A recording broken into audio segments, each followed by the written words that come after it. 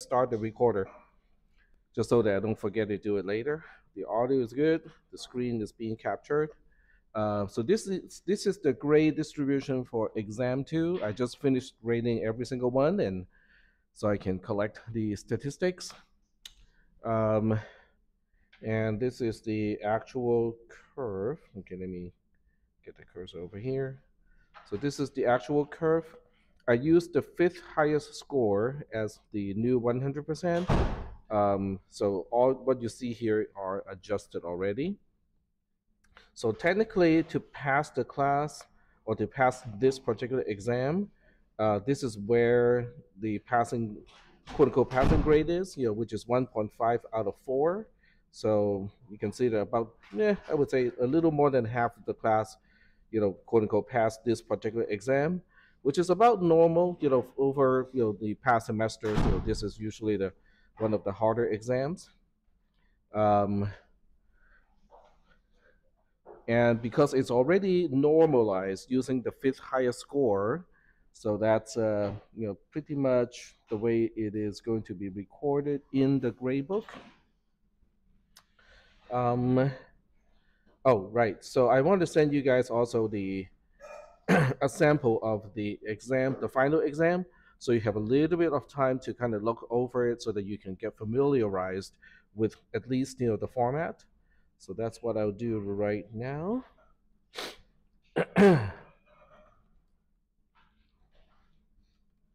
So I'm just going to call this a sample. See attached. And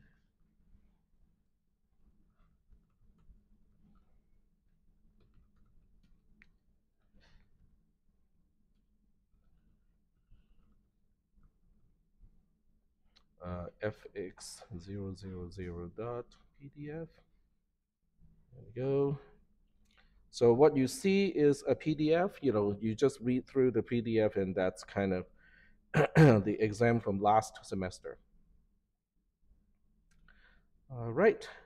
So what we're going to do today is a continuation of the discussion of structures and arrays. And today we'll kind of use a sample program to illustrate those concepts. At the end of today, I will probably give you a lab and a homework assignment. So that kind of depends on how far I can go. So let's see. Let me go here. So structures and pointers, that's usually the last homework assignment. So this is the lab and this is the actual submission.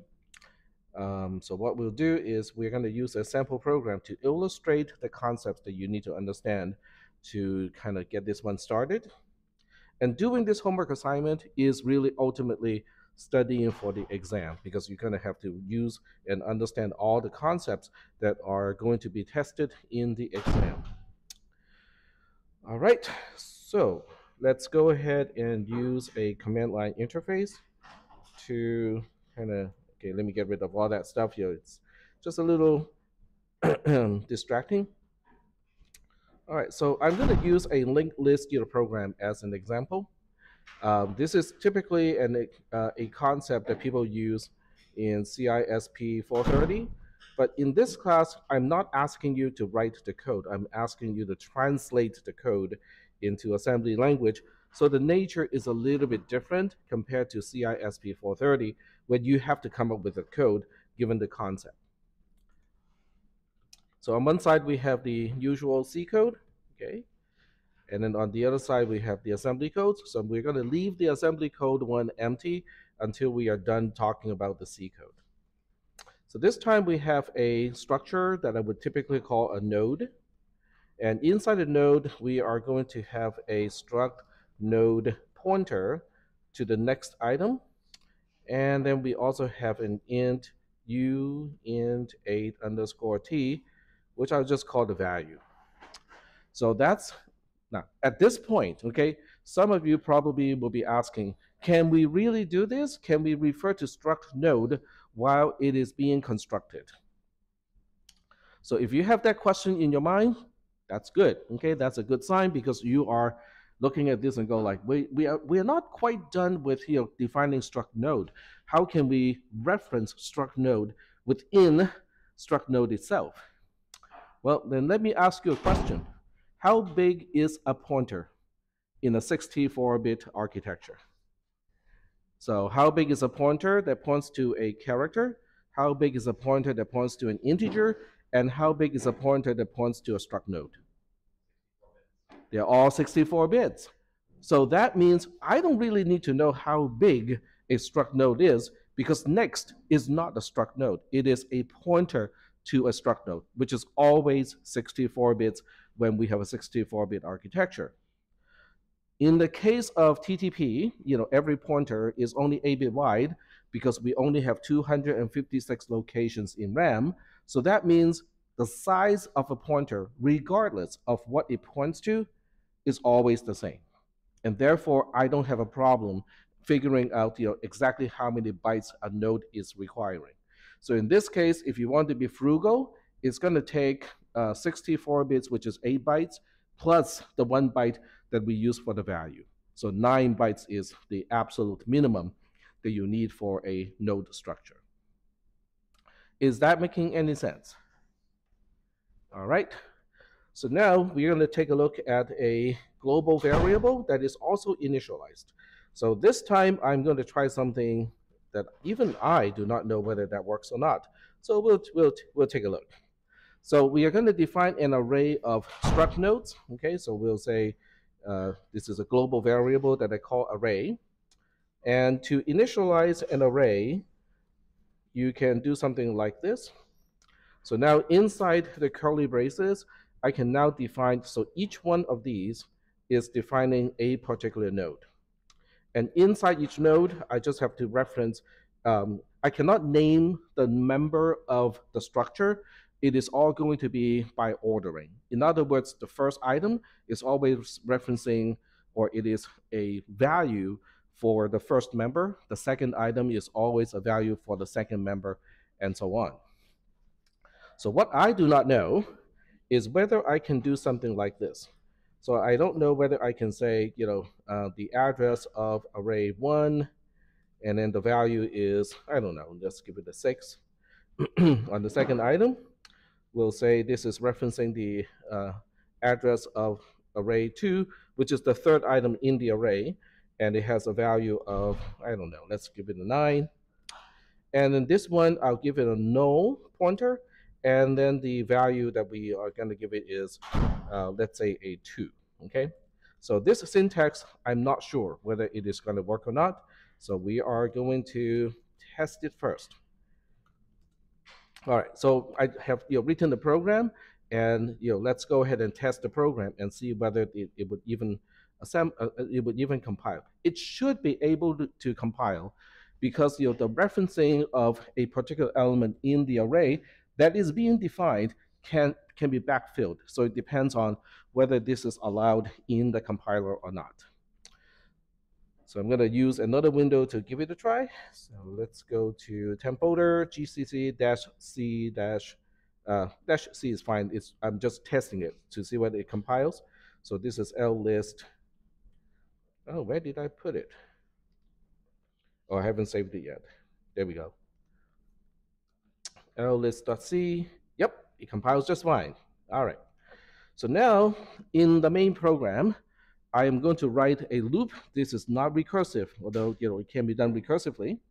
So we'll do it without recursion first, okay? If this works, and then we're going to do it with recursion, okay? This is non-recursive. So what we have in main is a local variable, which is of the type struct node p. So p is a pointer to a struct node. And we have an unsigned 8-bit integer that we call sum. The first thing we do is sum is initialized to 0. And then we have a loop. Then we initialize p to be the first element of the array. So this is going to be the address of array bracket 0. And then we say while p is non-empty, or while p is not null, do the following. So if P is not null, that means P is pointing to a structure, which also means that structure has a value for me to add to the sum. So sum is going to be, I'm going to add whatever the value is of the structure that P is pointing to the local variable sum. And then we are going to advance to the next item. So this is the one that looks kind of funky. P gets P points to next. In other words, I take the next member, the member next, okay, the member named next of the structure that P is currently pointing to, and say, this is a pointer. It is a pointer to a struct node. Hey, variable P, why don't you change yourself to that value? Is that okay?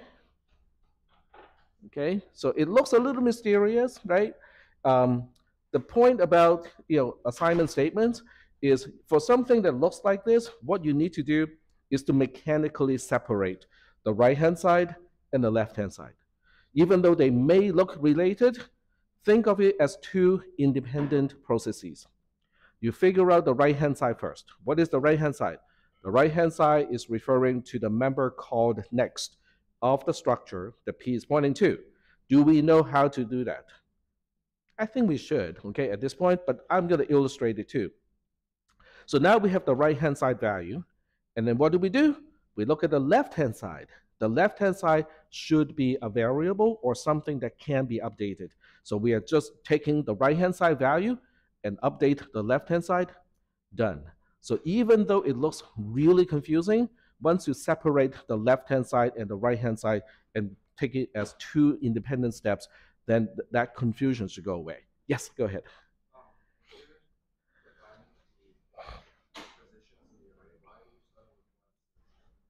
Um, it is, this is referencing the second element because bracket 1 reference the second item, bracket 2 reference the third item. The third item does not reference anyone else because it is the last one. What is the first? The first one is simply used over here to start the whole process of adding all the values. So with something like this, okay, the first thing is to run the program in GDB so that we have a better understanding of, okay, what exactly is going on here, right? So we're going to do that. So first thing, let me remember to save the file because that's my favorite thing is not to save the file and then try to compile that. All right, so the program compiled just fine, GDB list. Okay, do a list, and let's put a breakpoint on 20, okay, which is the first line of the entire program. And one thing we also want to do is to say, okay, we have to run the program first, otherwise we cannot print anything. Okay, now that we are running the program and it has stopped on line 20, we can now ask, show me what is in array. Print array. So this is what is in array. You can see that it's using the same notation as the initializing mechanism. So the entire array is the outer curly brace, and then each item in the array, each element of the array has its own open curly brace and closed curly brace. Within that pair of braces, then we have the member followed by the value of the member, and then the name of the next member and the value of the next member, and so on. Do we have any questions about how to read how array is quote unquote printed in GDB? Yes.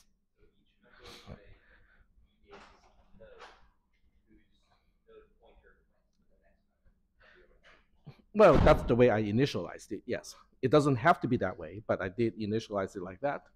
So when you look at the next, this one, points to this location, which according to this is kind of confusing because it says it's array plus 16 or 10 in hexadecimal. And then this one is kind of the same thing, except it is array plus 32, which is 20. And then the last one has a null pointer for next. So the next thing I'm going to do, no pun intended, is to say, okay, tell me where is the first element in array? And then tell me where is the second element of the array, and then what is the last element of the array. What do you notice? There should be a few things that you would notice. Yes. Not 16 byte actually. Yeah. 20. Huh? Sorry? 1 0 byte. Sorry. It's 10, 16 bytes. Yep.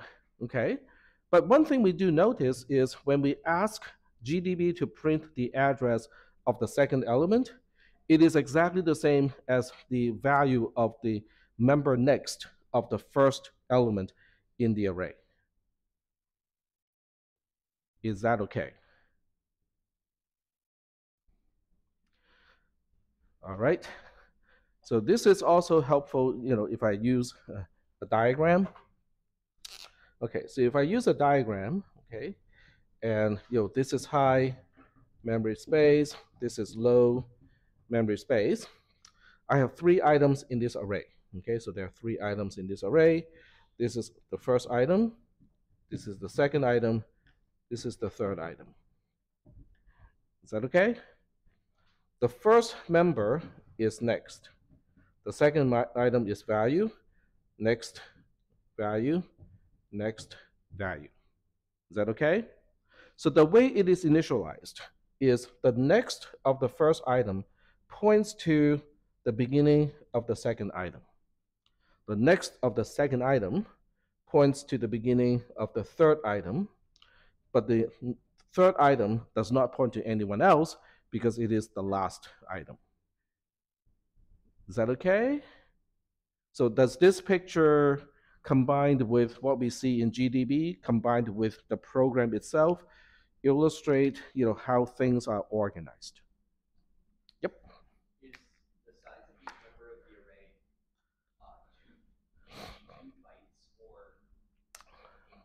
16 bytes. So you might be thinking, why is it 16 bytes and not 9? Because 9 would make sense, because every address is 64 bits. 64 bits is 8 bytes, and then plus the value, which only takes up 1 byte, so that should be 9 byte. The reason why it's taking up 16 bytes has to do with we want things to line up at 64-bit or 8-byte boundaries in an array. Okay?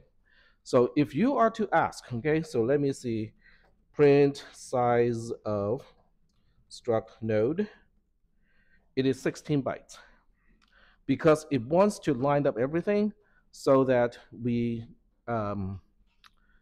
when we try to access items in the array, we don't need 2 different memory access to get to one thing. Because if you have an 8-bit thing, which is the address, that is sitting between the boundary of 2 8-bit boundary, then we need 2 memory accesses in order to get all 8 bytes. Because natively, the computer has a natural bit width. In other words, when the processor asks, "Hey RAM, can give me give me the content at that location," it always come back as 64-bit. Okay, we can imagine the 64-bit. It's actually more than that. So when you have an address that is sitting across the boundary of an 8-byte boundary, then you have 2 halves. Then each one needs 1 memory access. So it slows down the process significantly. Is that okay so far? Okay, sort of. All right. All right, so do we have any questions about this program up to this point? You can refer to the whiteboard. The whiteboard is a kind of more graphical representation of this. But the output of GDB is representing the same thing. It's just not as visual. Where do you think array is? Yes, go ahead.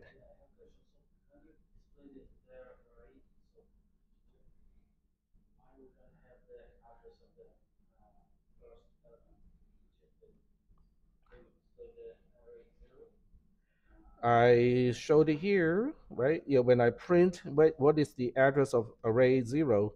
That is the, because of the way it is initialized. Because when we initialize array, we never reference array 1, excuse me, array 0. Yeah, but but it's not a value in the array itself. When you say print array, it will print what is in the array. But the address of array bracket 0 was never a part of the content of the array. And that's why it's not printed here. When I ask for it explicitly, it prints it. Now, there's one more question. Where do you think array itself is? If I were to ask about this question, regardless of the type, what do you think is the address of the entire array? Yes?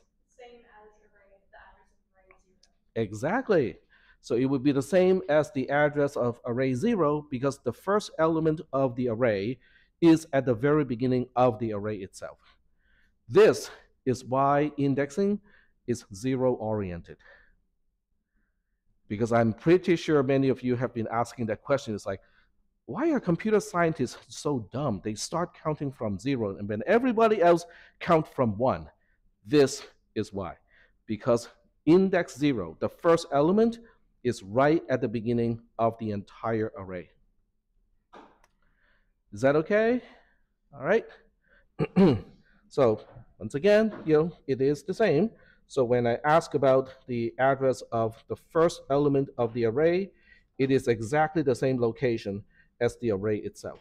Now the types are different, right? Because the first item of the array, the first element of the array is a struct node. But the array itself, the address of the entire array, is the address of an array of 3 struct nodes. So that's why the types are different. When I ask about the address of array bracket 0, this is the type. When I ask about the address of array by itself, this is the type. So the types are different, but the location is the same.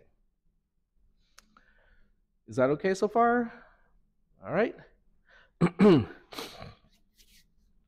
All right, so with this done, we can now single step into the program. We are currently about to execute the first line, which is on line 20. Sum gets 0, okay, single step, not very exciting. Line 21 says, okay, let's get the address of the first element of the array, which we have already figured out, which is this one here, and put it into P as a local variable. Okay, done. And this one says, as long as P is not a null pointer, keep going. Okay, we keep going because P is definitely not empty at this point. So now we have to ask, what are we adding to sum? Well, you can always do this, okay, but it doesn't tell you what is the structure that P is pointing to. Now we can see that what is in the structure that P is pointing to. It has a value of 6. So that means we are adding 6 to the local variable sum. So sum should go from 0 to 6. Okay, single step, print sum, and it is indeed 6. Okay, not surprising. So now we are ready to execute the statement that looks probably the most confusing out of this entire program.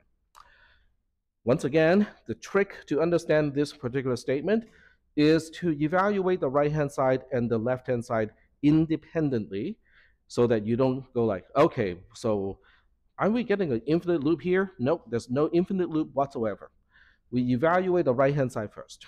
What is the value of the member called next of the structure that P is pointing to? Well, we haven't really changed P just yet, okay? So that means whatever this thing is going to be used to change P. So we'll single step, and then we ask, hey, what is P now? You can see that, oh, okay, these two are exactly the same because we are using the member next of the structure that was previously pointed to by P in order to update P. Do we have any questions at this point about the C code? We are not concerned about implementation in assembly code until we are fully understanding what the C code is doing. So are we good so far? Okay. So now we are. So P is not null because P. This is okay. This value is definitely not a zero. Okay. So that means the condition of the while loop is still true. So we have a few things to do. Two things to be specific. So now we ask, okay, what is the structure that P is pointing to? It has a 9 as the value and then blah, blah, blah, 40 as next. So we are adding 9 to 6, which means sum should be 15 at this point. Okay, there it is. And then we single step. So now P should be pointing to the third element of the entire array. So let's double check. Okay, this is it. And this is the third element. Okay, I need the address of. This is the address of the third element of the array, and they are indeed the same. So now we single step, okay, and we say, okay, what are we adding to sum this time? We're adding 2. Sum is 15, so when you add 2 to it, it should be 17. So sum should be 17 right now, and it is. And this time, what is the structure that P is pointing to? Oh, we saw that a little bit earlier already. So this time, the member next of the structure that P is currently pointing to is a 0. In other words, it is called a null pointer. A null pointer is basically just pointing to location 0. Typically, it is a flag to indicate that it's not pointing to anything that you should dereference. Okay, that is the whole point of having a null pointer, is to kind of say, don't dereference this one. Okay, that location should not be dereferenced. So when we single step, we get back to the top part of the loop. And this time when we say, okay, what is P? Is it null? It is null. So that means this should terminate the loop and then continue with the return 0. And at this point, the only local variable that matters to us is sum, which is adding all the values of everything along that chain, which is 17 in this case. All right, so that concludes the execution of the C code. So I want to see if there are any questions related to the C code.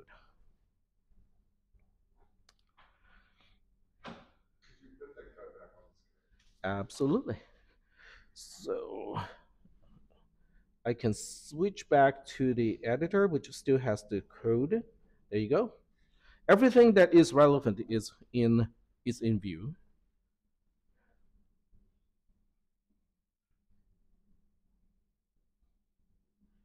Yeah, go ahead.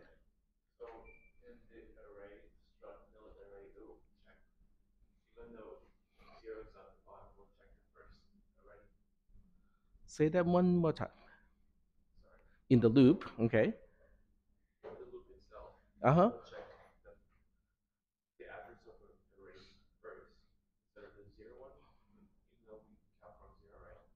Okay, which line in the C code are we referencing? 11. So 11 is the initialization part of array, and this is the name of the array that we are defining. So, okay, I probably should have called it something else, but the array has a name of array. Bracket 1 means we are referencing the second item, and then we are taking the address of that. Is that okay? And if I think the compiler, if I think about the compiler correctly, you can even reference things that are not in the array. The compiler can care less, because as long as it can calculate the where it is supposed to be at, it'll go like, okay, fine, not a problem. So I can reference the array bracket 10, which does not exist in this case, and the compiler would not catch it. It would go like, sure, if you want to know if there was a 11th element of this array and you want to know where it is, this is where it would have been. But is there actually 11 elements in the array? No. So that can lead to some really horrendous, behavior of this kind of program.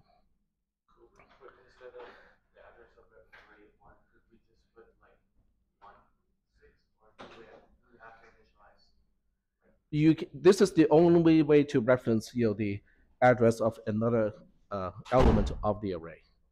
Yeah. So unfortunately, in C code, there are no other ways to reference the next item, because the only name you can use is the name of the array itself. So everything has to be referencing array, which means you have to say, so which element of the array are we referring to when you try to get the address of that. All right. So are we okay at this point? All right. So this is basically using only concepts that you have learned in CISP 360. And you can see that there are ways to combine those concepts that you have learned already in CISP 360 that is kind of like, whoa, okay, I haven't seen this before. Well, there are probably many things I haven't seen yet. Okay, if you think about all the possible ways to combine features of a programming language. So the key is to understand every single concept thoroughly, so that when those features are combined, you don't have a problem understanding the combination. Has have you guys been have you guys talked about how to initialize an array or structure like this? No? Yes? Okay, I see some of this and some of this. So I guess it depends on the instructor. But these are important things to actually understand too. They're really crucial to understanding programming. All right, so do we have any questions regarding the C code? Shall we move on to the assembly code? Okay, so I'm going to try to make the assembly code as close as possible to the C code. So let's go ahead and do that. So typically, I start with a no op LDI D0 to initialize the stack pointer. LDI A dot 6 plus, which is the return address of a call to main. Decrement D STDA is to push the return address on the stack. JMPI main is the last step to call main from the entry code. Yes? Just make sure you'll upload this one as well. Sorry? You'll upload this as well. Yeah. At the end. Yep. Mm-hmm. Yep. So don't worry about copying the program. You just kind of focus on the concept.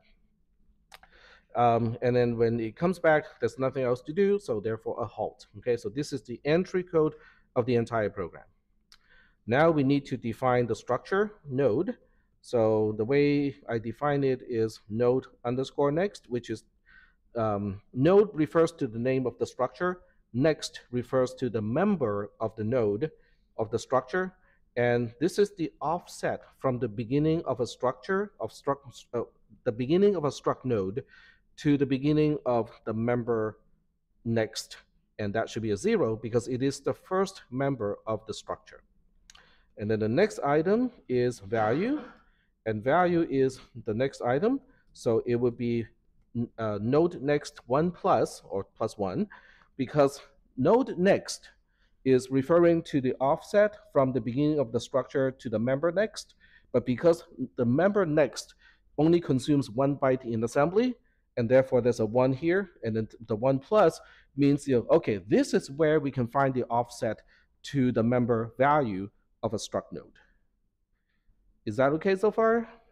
Okay, so this part is something that we talked about on Tuesday. It's a different structure, but basically the same idea of how we name these labels. And then the next, yeah, go ahead. The way that we're doing this, node size value to make that a node has 2 bytes in size.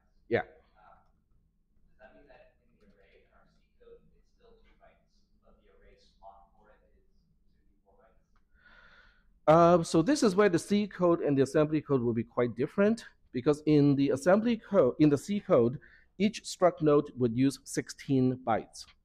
And that's how the compiler works, because it does not want anything to be crossing the boundary of an 8-byte boundary. But in assembly code, we have a very small RAM, which is only byte addressable. So every time the processor asks, hey, give me the content at that location, it's always coming back with only 1 byte. So we don't need to make it unnecessarily long in order to optimize your memory access. But in the case of a 64-bit processor, every time you ask for the content, you're always getting 8 bytes back. And and as a result, it makes sense for things to be lined up at 8 byte boundaries, because otherwise you can end up with needing 2 memory access to get 8 bytes back, which is unnecessary and much slower. That is correct. Yep. All right, so now we can define array itself. So the way the array is defined is surprisingly easy here, because there's no structure in assembly language programming. So the only thing we now need to do is to say, okay, where do we find the beginning of the second element of array? Oh, I think we can find it at array size 1 times plus. Whew. Okay, that's RPN right there. And I came up with this expression even without thinking about it, but then I remember I need to explain it, because you guys are all new to RPN. Okay, so how does this work? So we have array, and then we have array size 1. So kind of imagine that you push this, and then you push this. There are 3 items on the stack, okay, by the time you encounter the asterisk symbol. The asterisk symbol is telling the assembler and go like, okay, we are going to perform a multiplication, and I need 2 things, 2 values to perform multiplication. So what the assembler is going to do is like, okay, let me check that's the value stack. This stack has nothing to do with the stack that we talk about normally. So it will check the value stack and will say, okay, I got 1 item here, and I got the other item here. So it will pop array size 1. Okay, let me do it in the right order. It will pop the 1, it will pop array size as 2 separate values. And then it will perform a multiplication, and then it will push the product back on the stack. Is that okay? So once the asterisk is processed, then we would have 2 values left on the value stack, which is array and the product between array size and 1. Then we encounter the plus operator, and then at that point, the assembler is going like, okay, I'm going to perform an addition, but I need 2 values to perform the addition. And it will go check the value stack, and then at that point, it will find array size times 1 is the first item it will pop, and then array itself is the second item it will pop. And those 2 items will now be used for the addition operation, and then after the addition operation, the sum is going to be pushed on the stack. But at that point, I'm out of things to process, and that becomes the value of the expression. Yes?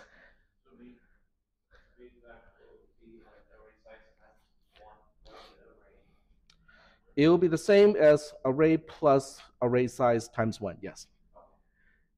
Yep, which is where we're going to find the second item in the array. Yep. Because I am doing a mechanical translation. If there's a 1 here, I'm putting that 1 over here, because I'm doing a very mechanical way to translate it. All right, so the next item is simply the value 6. And now we have array size, oops, 2 times plus. So this is why, because I want this code here on line 14 and line 16 to correspond to line 11 and line 12. If I see a 1 here, I stash a 1 here. If I see a 2 here, I stash a 2 over here. So this way, there's a pattern, okay? And there's a reason behind that pattern, because the number of elements that you need to look ahead is the multiplier to array size. And I think I got it wrong too. It's not array size, it's supposed to be node size, exactly. So I made a mistake here. The assembler would actually catch this one because array size is not defined. So it would actually catch this mistake. There we go. And this is a 9. And then the last one is going to have a null pointer followed by a value of 2.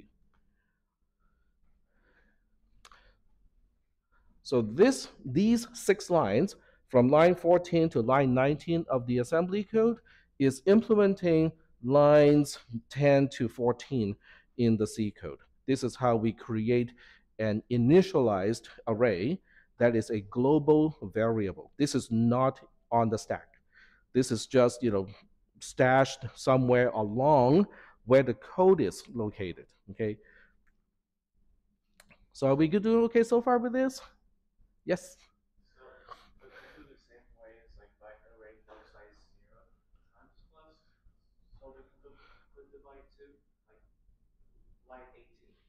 On line 18, this is a 0 as in a 0. This is not saying the address of array bracket 0. This is actually literally a 0.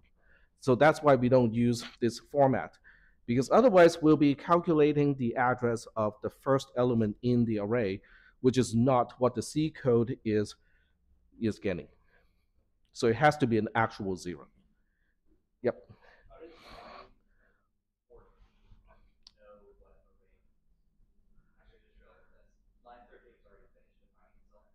It doesn't even have to be like that, because the assembler is capable of resolving the values of labels. As long as it's not a circular reference, it will resolve it. Yeah, that part actually took me a little bit of work to do.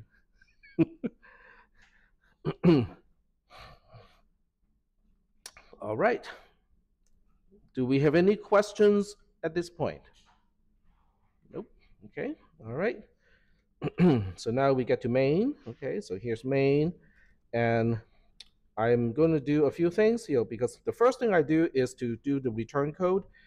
This is just your personal preference, because I tend to forget.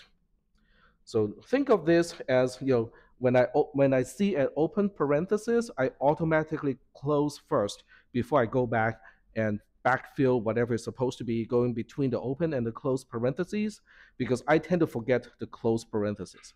So this is just my style of programming, which may or may not work for you guys. But we have local variables. In fact, we got 2 local variables. So now we have to say, okay, let's define some labels for those local variables. So we have P as a local variable. We have sum also as a local variable. So after we do all the allocation, this is going to be at offset 0 from where the stack pointer points to. So this is where we actually get to see the difference between a local variable as opposed to a global variable. Array is a global variable, and the way we allocate space and define the label representing array is pretty straightforward. Okay, it is just a label and say, hey, this byte right here, the address of that byte is what the label is referencing. Because global variables is static, in the sense that they're always at the same place and they always exist. The lifespan of a global variable is from the beginning of the execution of the entire program all the way to the termination of the entire program. In other words, it's always there. And that even applies to static local variables. In other words, for local variables that are within a function, you can still say static. So if you have a static local variable, it still has the same lifespan as a global variable. It always exists. The only question is, where can you see that local variable? Is that okay? So technically speaking, when we refer to a local variable, we're only referencing the scope of the variable, which basically means where in this entire program do I have visibility of this particular local variable, but not so much when does it start to exist and when does it cease to exist. So the lifespan versus the scope are 2 different questions. Yes? So in this case, it is a local variable, but at the same time, it is by default an auto local variable. So there are 2 types of local variables.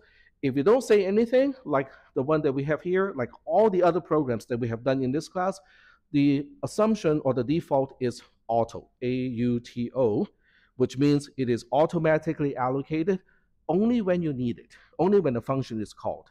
So those are all on the stack. If you add the keyword static before struct node or before uint8 underscore t, then it becomes a static local variable. Then it has the same lifespan as array, but the visibility in C is limited to only within the main function. It's still local. Yeah. So both of these are auto local variables. There are very few cases where you really need to have static local variables. Most of the time, you really just want the usual, which is the auto local variable, which is on the stack. For many reasons. Recursion is one, but that's not the only reason. All right. So sum is the next item. So we have main P, and then the size of P is just 1 byte because it is a pointer to a structure. So it only takes a 1 byte in TTP, and then the plus. And those are the only two local variables that we need. So the LVS, the local variable size of main, is just main underscore sum 1 plus because the sum itself is also just taking 1 byte. So this is how I make use of labels in order to remember where I can find the local variable, as well as how many local variables, how many bytes do I need to allocate for all the local variable. So this way, I can have a template in my head and just go like, okay, I just need to allocate and then deallocate. I need to allocate at the beginning of the function and deallocate at the end of the function. And then in between those chunks of code, I would have the variables existing. So this is nothing new. Okay, so I'm pretty sure you guys know this code already. Main underscore LVS. And then we subtract this much from the stack pointer to do the allocation. And then we add it back in order to deallocate the local variables. So that means, in the context of our earlier discussion, we can now say P and sum start to exist here. It is after we adjust the stack pointer so they have the space to exist. They're not initialized, but they have a space and therefore they start to exist. Yes?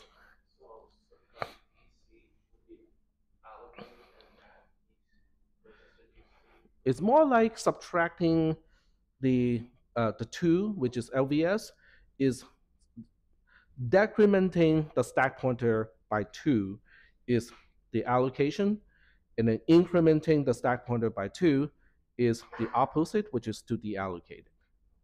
Just remember, everything that is below where the stack pointer points to, you have gremlins going over and mess things up.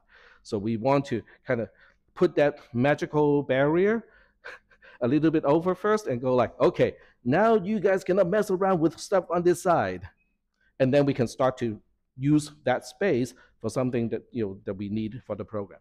Because if you start to use the space before you move that magical barrier, then you can put something over there, and then the next moment it's not there anymore. Because guess what? The gremlins just ate it. Yes.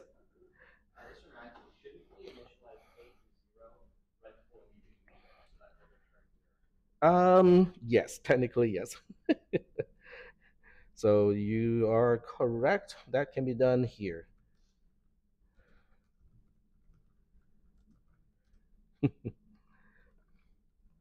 But nobody is here to interpret the return code of main in this case. But you're correct. If I were to write this code to mirror the C code 100%, that is needed. Okay, very good. All right, so now that we have P and sum starting to exist here, we can now start to do stuff with it, right? So we're going to go implement line 20 of the C code over here. And at this point, I think all of you should be somewhat familiar with this kind of template of code because we started to talk about local variables and parameters, that sort of thing, I believe last Thursday or maybe even earlier. I think it's last Thursday. All right, so I'm just going to make this quick. So this is the constant of 0, and then we just need to calculate the address of sum. So that would be offset address, and now we can do a store. There we go. So that's line 20 of the C code. Now we can deal with line 21.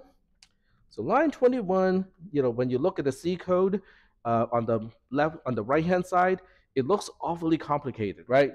If we are looking at the address of the first element of array. But in assembly code, that is actually no more complicated than the previous line. So let's go ahead and take a look at how we calculate the left-hand side. So we have array. So one thing you might notice is array doesn't have main underscore as a prefix because it is a global variable. There's no function prefix to basically say, this is a local variable of that function. No, it doesn't belong to any function. It's a global variable, which is also an address. So this will actually suffice, but I'm going to do something that is unnecessary, but it is helpful, okay? Which is to go through the motion of the multiplication by 0, okay? So this part, okay, node size 0 times and then the plus does absolutely nothing because in the end, what we are doing is we compute 0 times node size, which is 0, and then add that 0 to array, which is just array itself. So it doesn't do a single thing, but it makes it mirror the C code perfectly and explain how we compute the address of a specific element in an array. Yes? Yes. I mean, this part of the class is basically turning all of you into organic compilers, which is very helpful because when you get into higher level programming classes, sometimes you would encounter symptoms of a program that you cannot otherwise explain unless you understand what is on the stack, how things are computed, and so on and so forth. So this is actually helpful if you will continue to write programs in C or C++. It is absolutely useless if you're going to program in JavaScript or Python from here on. Okay, I don't see any reaction from you guys. You guys must be tired. Yes, go ahead.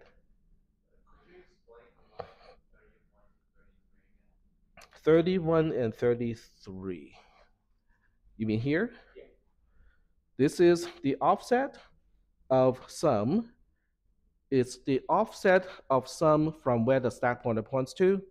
By adding the stack pointer to the offset, now I have the actual address of sum, at which point I can store to that location.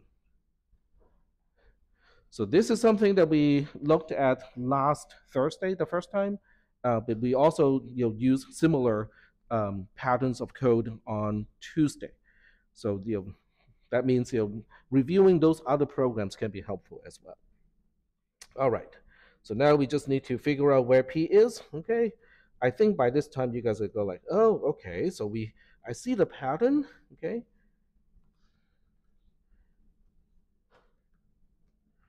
Now noticing the pattern is good, but noticing the pattern without understanding the pattern may not be very productive. So that means you really need to know why this pattern gets things done. Because you can see line 21 translates to a particular pattern. Line 20 translates to one pattern. Line 21 translates to a pattern that looks almost exactly the same when it comes to the use of instructions and registers and so on and so forth. But you have to understand why that is the case. Okay, so that why is really important. All right, so next we have a loop. Okay, so line 22 is a loop. So now I am really testing whether you guys still remember how to translate a loop into assembly language. I believe we talked about that a long time ago. We'll just say a long time ago, okay? All right, so what do we do with a loop, with a while loop? Well, the first thing is I think we need to remember where it starts, okay?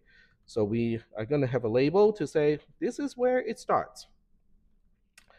And if you want to prepare for multiple while loops, in the same function, you can always number the while loop too. It's totally unnecessary in this case because we only have one while loop.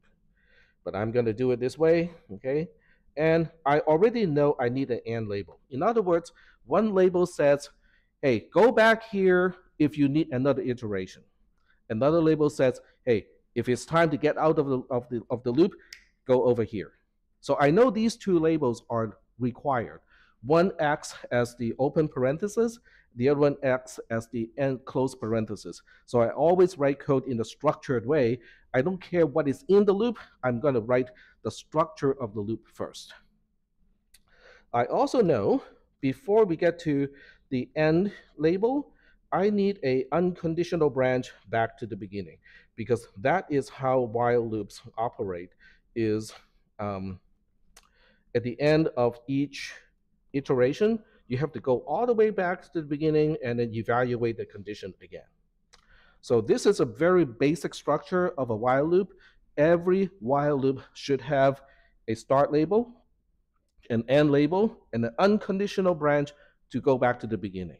They should all be there. Is that, yep.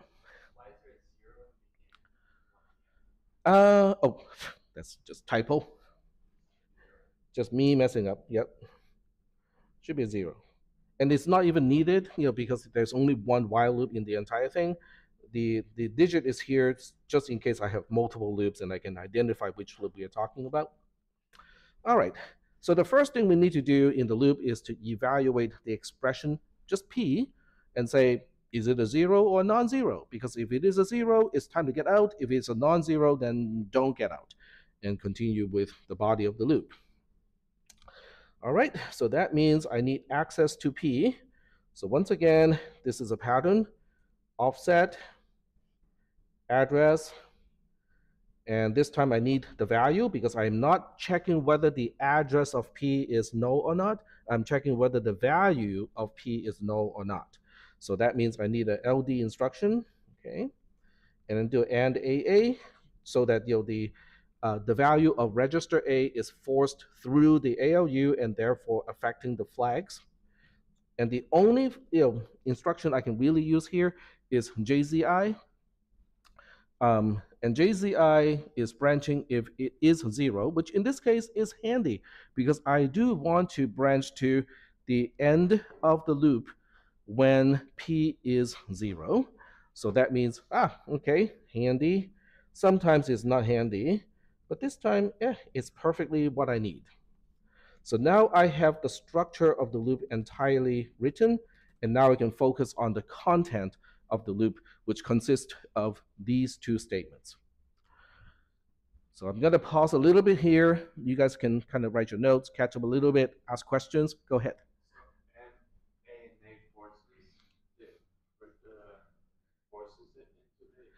Forces it through the ALU, and anything that goes through the ALU will set the flags, at least it will set the sign flag and the Z flag. This is the very same trick that we did in, I think, the absolute value program, which is one of the labs. Okay. All right, so that means this is a good reminder that the labs are actually material for you to study as well. There are some content that is useful. It's not so much what AND does, but an application of AND. It's talked about in the lab. All right. Any other questions before we proceed to implement line 24 and line 25 of the C code? We have the skeleton or the overall structure of the while loop done. We now just need to go implement line 24 and line 25. Are we good so far? Okay, all right. All right, line 24, okay, this is a little bit more complicated because you have to pronounce, you have to say the right-hand side in the right way in order to have a chance to implement it correctly.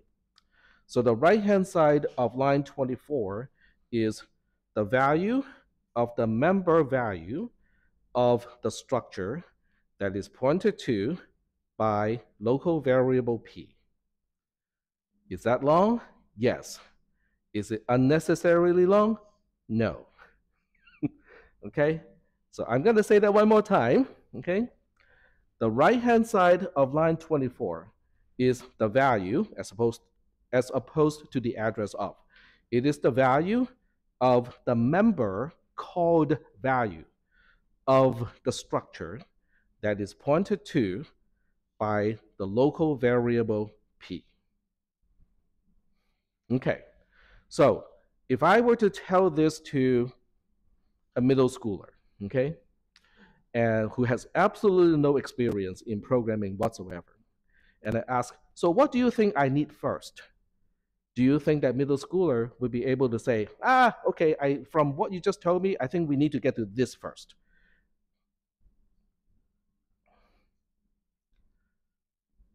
What do we need to get to first? Okay, yeah, go ahead.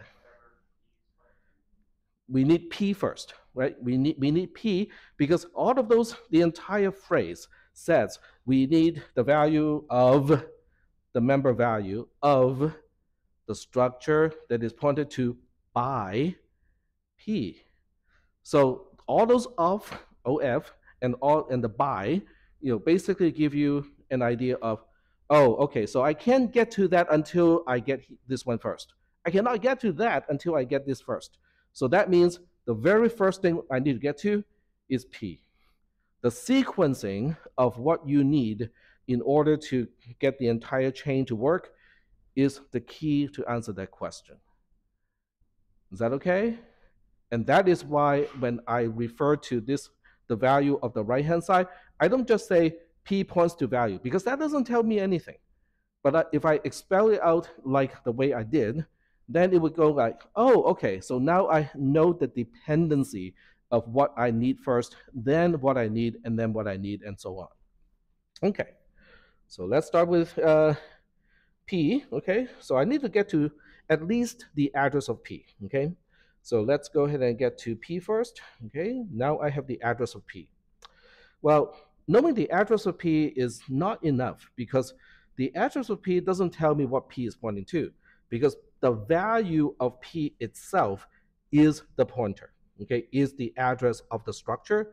So that means I need to get to the address of the structure. Now A is the address of the structure of which a certain member I need to get to. Is that okay? So once again, I am not putting my comment here because I want you to kind of put in your own comments.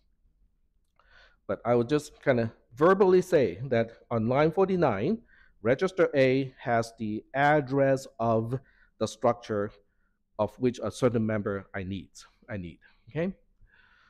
So now I go like, okay, in order to get to a member, the only thing I know is the offset of the member from the beginning of the structure.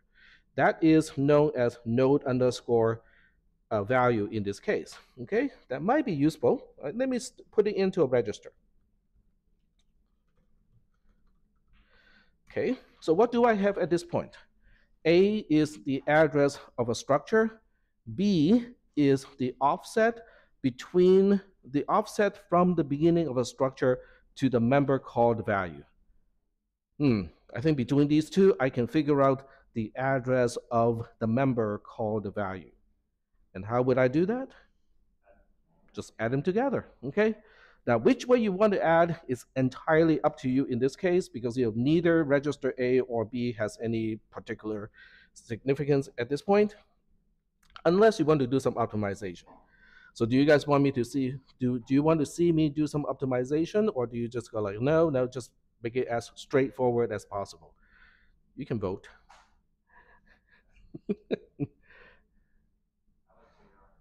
You want to see optimization? I see a few nods. Yes? Okay. So we'll do the optimization. Okay. So if I do the optimization, I'm going to use register B. I would destroy register B in the process. Okay. So I do LD B. Oh, add first. Okay, sorry. Add BA. So A is preserved, but B is destroyed. So now B is the address of the member value of the structure that P is pointing to. Okay. And well, great. But I don't need the address of the member value. I need the value of the value. So, okay, that's just one more dereference. So now register B is the right-hand side. I need to add it to sum. So that means I need to get to sum. I want to preserve A as if I can. Okay, so I'm going to try to preserve A. So that means I only have one register left that I can use, which is register C. So register C is this. Now I get to the address of that. Ah, unfortunately, I cannot do the optimization, not entirely, because I ran out of registers. Okay, because at this point, register C is the address of sum, which is great. But in order to add something to sum, I need to get to the current value of sum as well. So how many things do I need to maintain? Okay, I technically don't need to maintain the address. I can always quote unquote recompute it. That's okay. I'll do it in a cumbersome way and just recompute it. Okay, LDCC.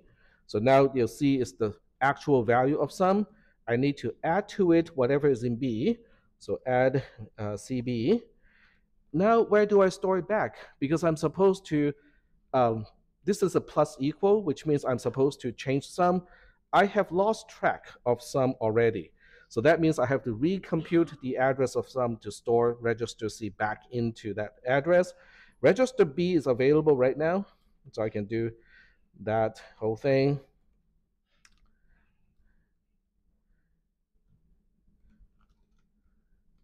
There we go. But register A is saved currently. Okay, I have not messed up register A yet. So this is all done. Okay, by the time we get to line 60, line 24 of the C code is done. So now I move on to line 25. So line 25 is very much like line 24 from the structure perspective. We're trying to access the value of a member of a structure that is pointed to by P, and this time it's just a straight assignment to whatever is on the left-hand side. Okay, but I still have register A retaining the address of the structure that I want to change, that I want to access. Sorry, I want to access. So that means these 3 lines of code, I don't have to do anymore. I just have to say, the offset is node underscore next, and just have to add that to register A.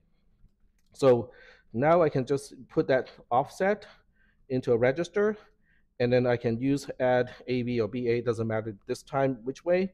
So now register B becomes the address of the member next of the structure that P is pointing to. Okay, so it's not really that much of an optimization, because if I don't save it and just recompute it, I would not have saved any clock cycles. I mean, this really is not a save.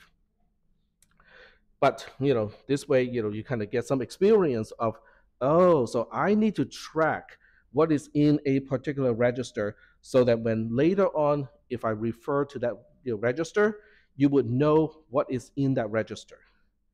That is what you need to do for the final exam. Okay, because the final exam will consist of code kind of like this.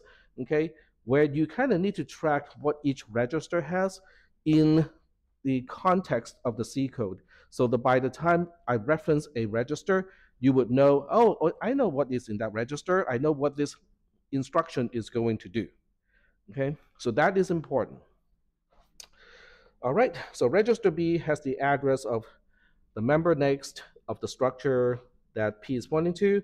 I need a dereference to get to the actual value of the member next.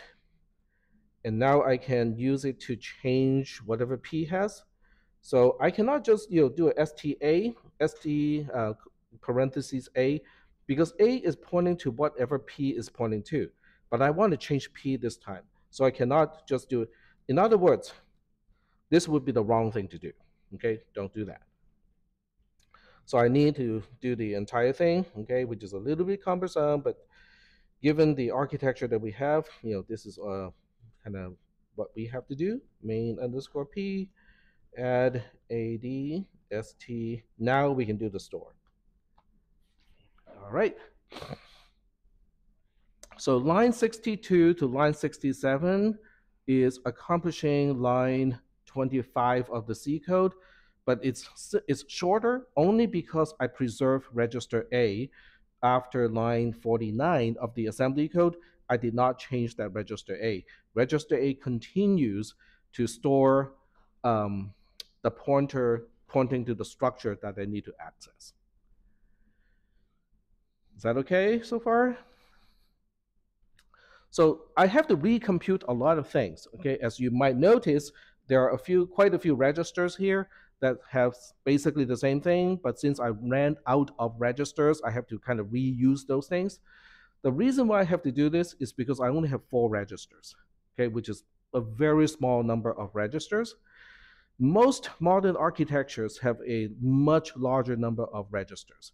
They range from 16 to 32 to even more.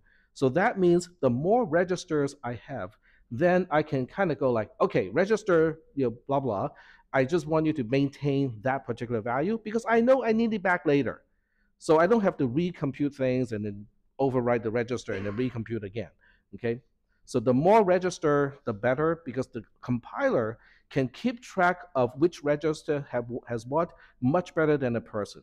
So it can make use of those multiple registers and optimize these calculations so that we don't have to recompute things over and over again. But with only 4 registers, I kind of don't have a choice. All right, so I think this program is done. We'll go ahead and run it and see what happens. So we'll go to River Spider. So let's go to, yep. Huh? Did I? I believe so. Let me get here first and then I'll check that. Okay. The halt is right here on line 7. All right, so the moment of truth.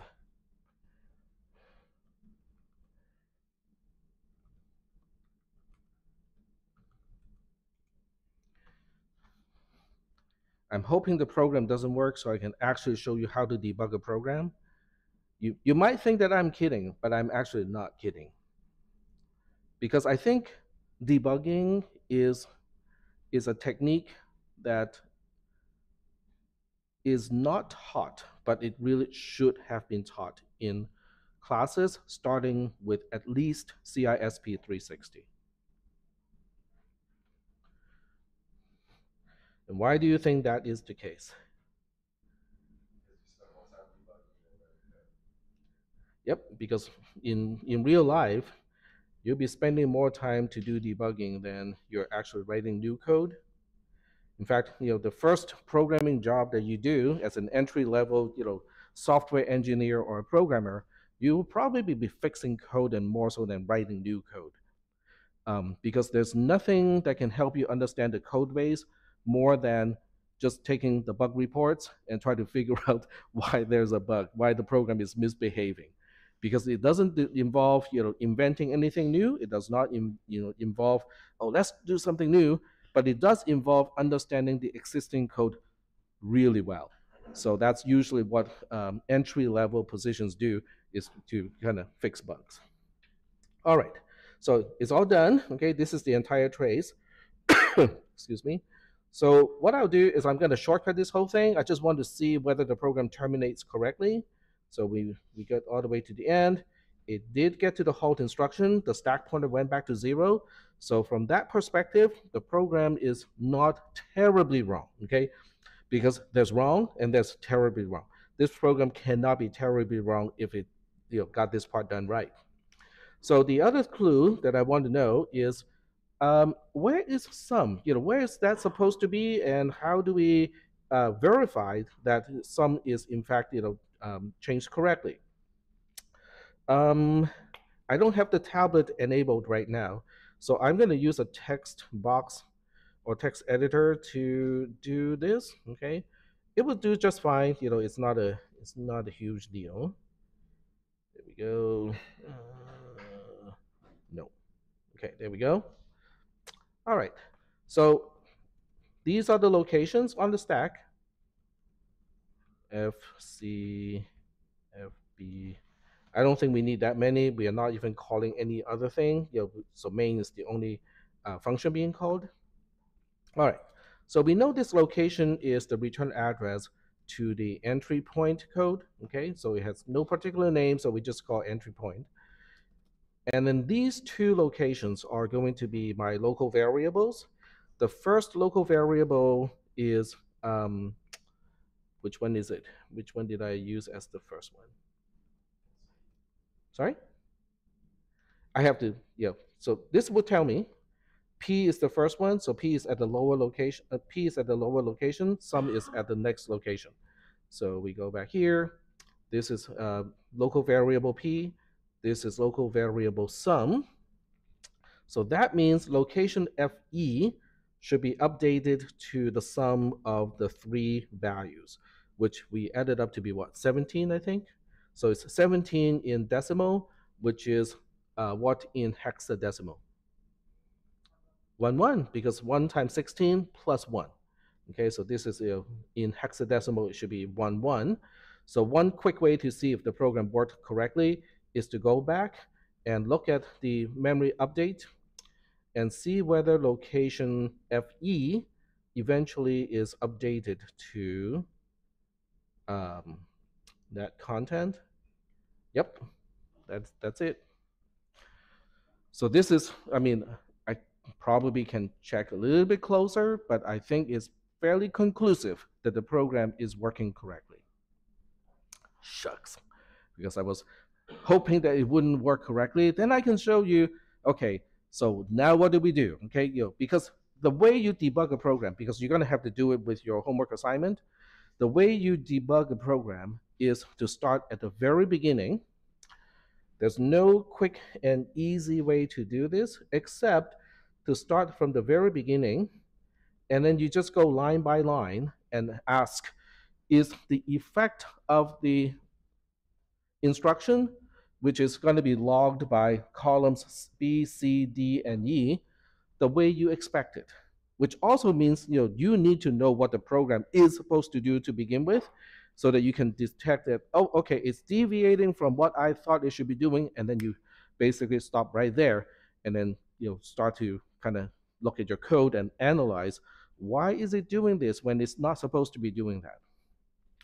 Which also tells me, reminds me to talk about how you write code at this point. I know we only got 1 week left, okay, but the program that you're going to write in this 1 week is not the kind of program where you go like, okay, I'm going to be like tech. I'm going to write the entire thing and then I'll run it, and it's going to run beautifully and correctly, and I'll be done with this homework assignment. That is not going to happen. Okay? So what is more likely to happen is you would kind of throw, I mean, I can throw in stupid bugs, okay, that would take me a little bit of time to find too. Okay? So you're more likely than not, you're gonna have some bugs. So the way to approach these programs is to write a little bit of code, put a halt instruction right in the middle of the function that you're writing, so that the program would actually stop there. And then you check everything up to that point. If everything is as expected up to that point, then you continue with that program. But on the other hand, if by the time it gets to the halt instruction, or it does not even get to the halt instruction, then go like, maybe I should fix something first. This is also where knowing how to use Git, the command line program, or GitHub, if you want to use the website, is going to be helpful. Because every time you say, okay, my target is to get it working up to this point, and you did get it up to that point, it's time to check it into the repository. Because this way, if you make some further changes after a few years, and then the program just completely doesn't work anymore, then go like, what did I change in this program to make it worse than before? And I cannot remember a single thing because it's after a few years, right? And then what do? All you have to do is to go to GitHub and compare your current version of the program to whatever you checked in earlier. So you can find all the changes. It may be just one line that you changed that is not supposed to happen that's causing all of those problems. But being able to visually do a diff, or looking at the differences between what you have at this point versus the last time you checked in to Git is really helpful, because then you can go like, okay, it can only be these lines that I changed, between when I had a few beers. Okay, so you don't have to look through the entire program all over again to find those bugs. So you have to write programs in smaller steps at this point. All right, so we are at the end of the lecture. I wish the semester is a few weeks longer. I know you guys are already going like, no, but I hope the semester is a few weeks longer so I can actually talk more about these things. So tonight's lab is called Structures and Pointers, which is exactly what we did. Okay, structures and pointers. And it's only worth 3 points, so it's not really a lot of points here, but it does contain instructions, so I would do it kind of like slowly and carefully. Let me get to reset the show correct answer, 8:20 p.m. And the access code is not even required, so you guys can all go in as soon as you get to the lab. But there's a companion assignment that you also have to do, so just kind of keep that in mind.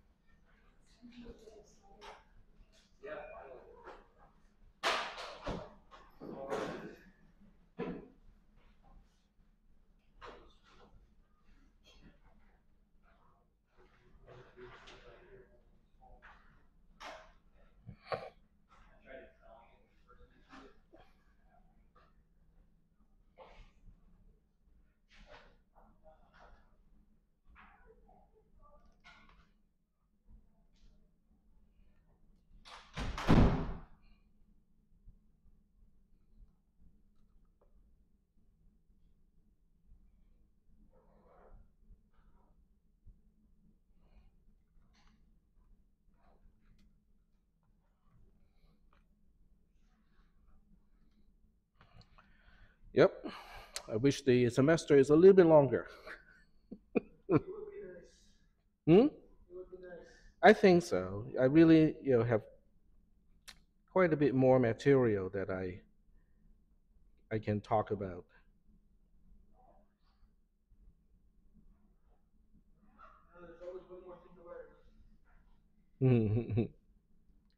All right, see you at the lab.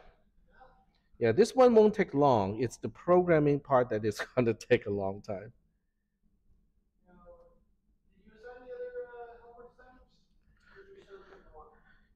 We have the other one that is also quote unquote a homework. So this one is due on Monday. Yeah, and then tonight has another one which is going to do. It's due on, is it the 9th or the 8th? Let me see. Today is the 2nd plus 7. It is the 9th. So the other one should be due on the 7th then. Okay, I got it wrong. That was me. That was my bad. Okay. All right. Yep.